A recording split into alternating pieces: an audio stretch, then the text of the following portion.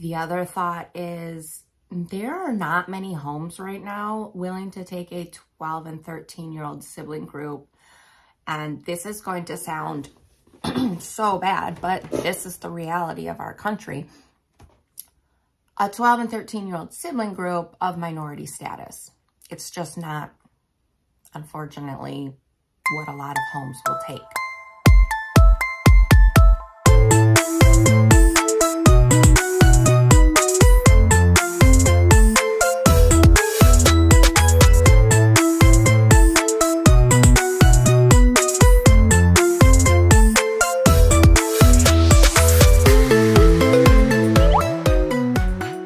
Hi Curselings. Today we are back with a super quick update video, as Alicia Dougherty has revealed that N has moved out, adding it to the bottom of the description for both of the shorts that she posted today. Alicia writes, N recently moved out. We are now a family of 13 with 11 kids. And that's it. That's all she wrote. That's all Alicia has publicly said so far. Responding to comments with orange hearts and feeling the love emojis and any topic that has nothing to do with N. So how did we get here? For those of you who have been following the Biomom arc, this development will likely not come as a surprise to you, as the Biomom has been very vocal on social media about wanting to remove her children from Alicia Dougherty's care since March, as it was in March that she claimed her daughter had had a mental health crisis, which would later be confirmed by Alicia Dougherty. It was also during this time that it was revealed that Biomom had asked Alicia Dougherty for what was interpreted as financial help, which Alicia Dougherty refused, as Biomom at that time was a recently sober addict. During her daughter's crisis, Biomom sent a friend to the Doughertys to get her daughter, a person allegedly unknown to the Doughertys, which in turn caused Alicia and Josh to call the police and take out a restraining order. Feeling helpless, the Biomom turned to Alicia Dougherty's hate community. You can imagine how that went, as that's when things started to get out of hand. Biomom was platformed by some creators, and many of Alicia's detractors rallied behind her. GoFundMes were proposed, people began to donate money, gift cards, and even purchase things for her from her Amazon wish list. Her close friend also reached out to creators for help, including me, and even DCP's lawyer gave Biomom some legal advice. It's when Biomom started a GoFundMe for $20,000 to purchase a prefabricated home that the tides began to turn against her. I don't even know how to say that. Started a GoFundMe, and I just want to let everybody know that I do not support it and I do not endorse it. As people started to question her motives, it was obvious she was still in a fragile place in her recovery journey, and now it seems she was taking advantage of her newfound popularity to get money. After her court dates in May, Biomom would go quiet, leading many, including myself, to quietly fear that she had fallen off the wagon, as the heightened drama between her and Alicia Dougherty being played out in a public forum had clearly not been good for her mental state. In July, Biomom resurfaced on a new Facebook account and began posting publicly again, writing in this post from August 15th, I have court Thursday. Pray, please, for my daughter.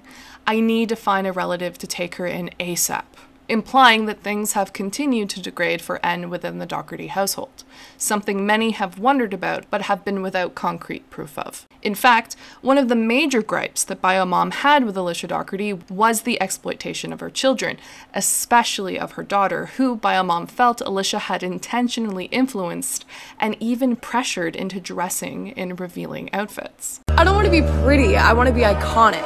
Hair go long like Chia, money go long like Nia.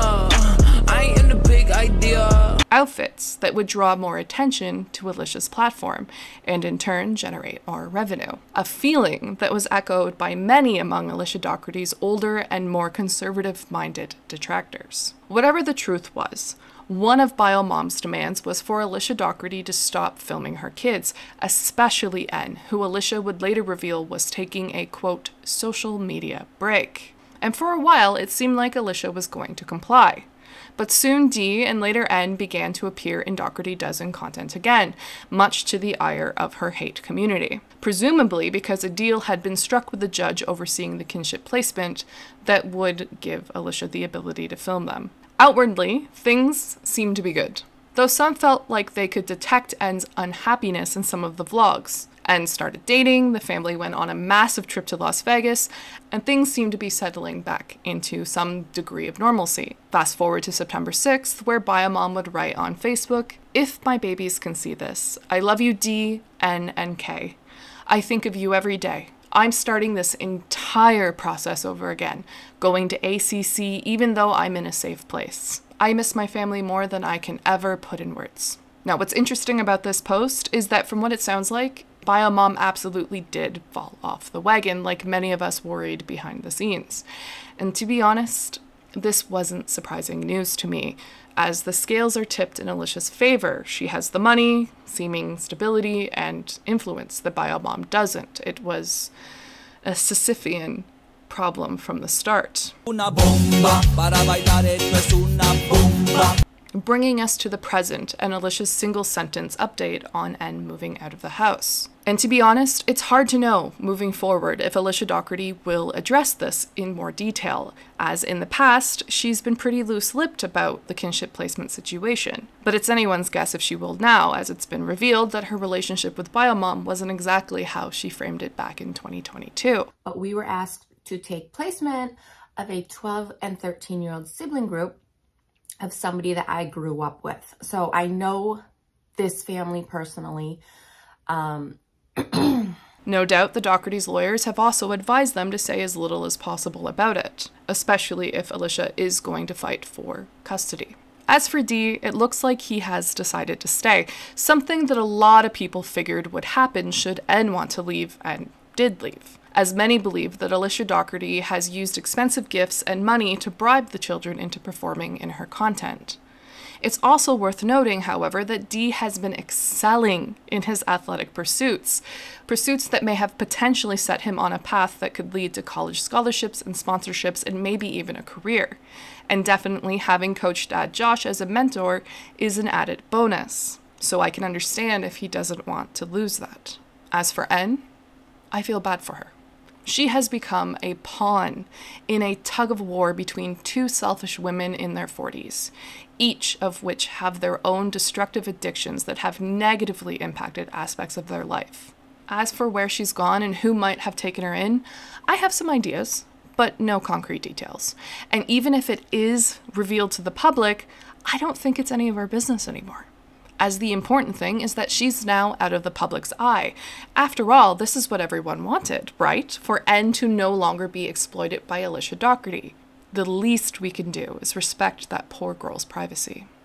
As for Alicia Dougherty, N's sudden departure might explain Alicia's chaotic behavior in last week's vlogs, as many had noted her disorganized behavior, leading to all kinds of speculation as to why she was behaving that way. I won't repeat what some people said here, but what I can say is that stress from something like one of your kids moving out would very likely be a factor in any sort of dysregulation she was experiencing. I also think that the next 2 years are probably going to be very interesting for Alicia Dougherty's platform, as Big A ages out of the house and presumably will go to college, followed by J and D respectively.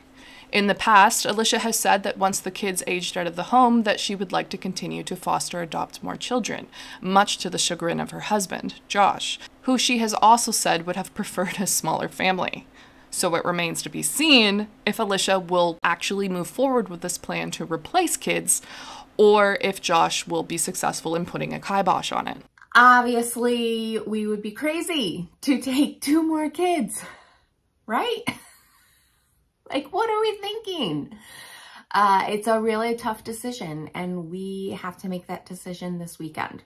And to be honest, something tells me we're probably going to see new additions to the Dougherty roll call in the near future, because at this point, it isn't about the kids anymore, or even what Josh wants.